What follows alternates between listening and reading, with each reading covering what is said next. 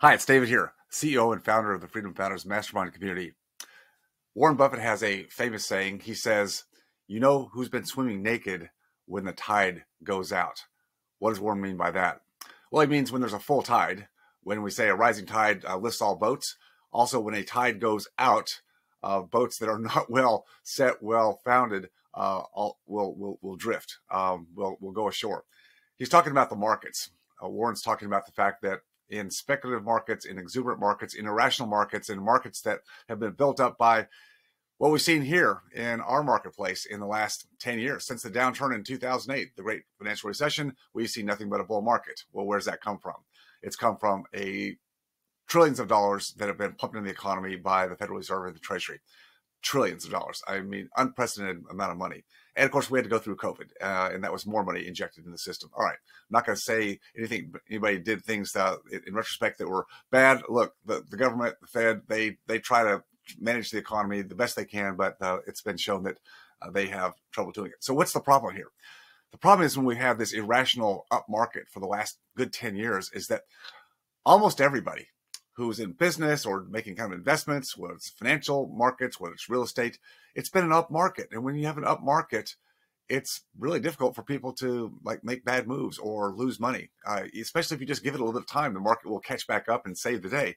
It's what's been happening. I've seen this happen multiple times over my last 42 years of being an investor in real estate. I've seen this happen when the markets make a correction, and there's always going to be a correction.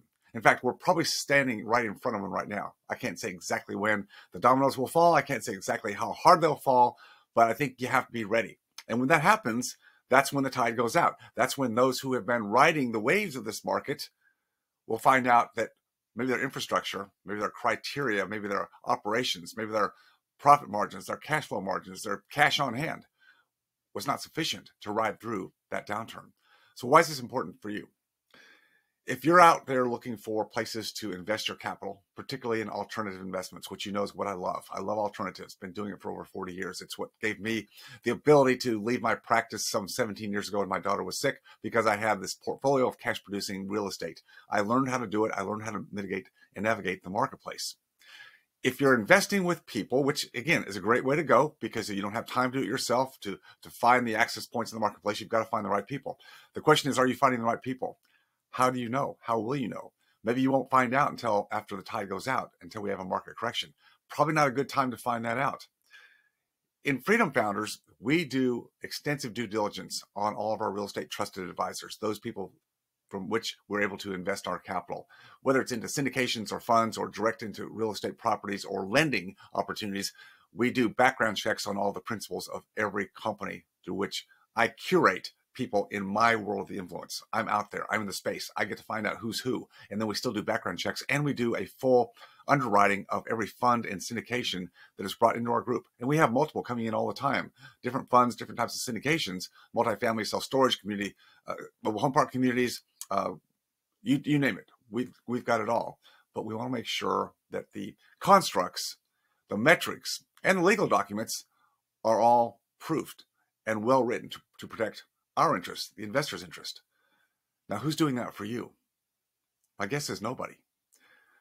I was reading through a blog on another site. Let's just call it an aggregation site. There's a lot of aggregation sites, nothing wrong with them. An aggregator is somebody who curates good content, maybe provides principles, education in some regard, and there's lots of them out there in all places. Nothing wrong with aggregation. I mean, you can go in and you can find resources and links to different topics on different things that are applicable to you. And there's a lot in the financial space. And there's one particular blog I was reading the other day, and this particular blog host writer does a great job. I really think he does a great job in bringing good information, financial information to busy professional practice owners, business owners. He tries to be all things to all people. I think that's dangerous.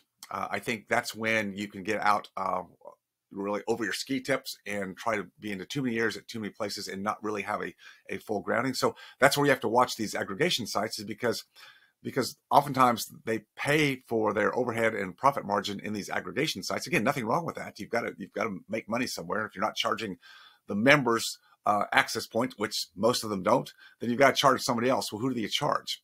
Well, they charge their sponsors. See, when they can build a big list of people who come to their site and read curated information because it's helpful. Those people who provide the services and products want to be there too, because they get in front of, thousands and thousands of people. It's a great way to do business. The problem is that these kind of sponsorships are just a come one, come all. In other words, almost anybody, I mean, certainly not somebody who has a fraudulent background or something that's out there everybody knows, but basically it's come one, come all. If you write a check, pay the aggregator, that's the host, for access to your community, your tribe, your list, then you can do that. And I was reading this particular blog the other day, and someone was saying, who had been investing in one of the, quote, real estate partners that this aggregator had brought on, who pays money to get on their site and say, hey, here I am. I do this XYZ kind of real estate, and come invest with me. Well, it's a form of endorsement to do that. Now, again, I think the blog host says, hey, he disclaims it. He says, look, people pay me to get access to you all. It's up to you to do your due diligence. Now, that's fair, but most people, they don't read the fine print. So what happens? They see someone who's listed there, they go, well, this must be a good person, a good company, a good product, good service, and so therefore I should try them out. Could be a financial advisor, could be any kind of a vendor in any space, and I guess this one was in real estate.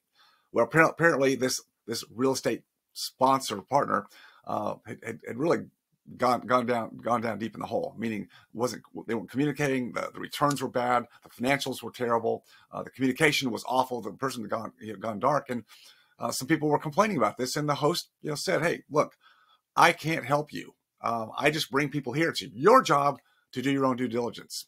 So again, coming back around to what I said earlier, how are you going to do the due diligence?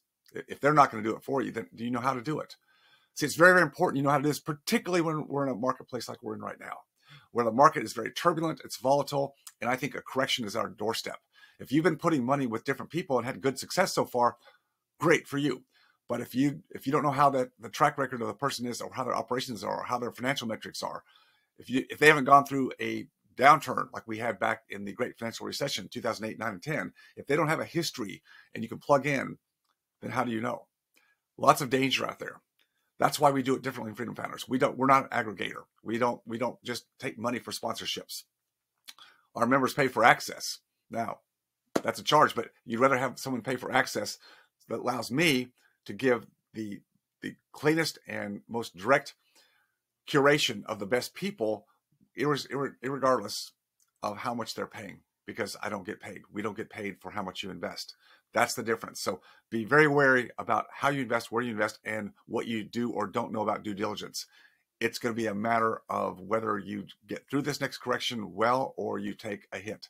I don't want to see you take a hit. So just be out there on the forefront, know what you're doing, and by all means, stay focused on your freedom. I'll see you next time.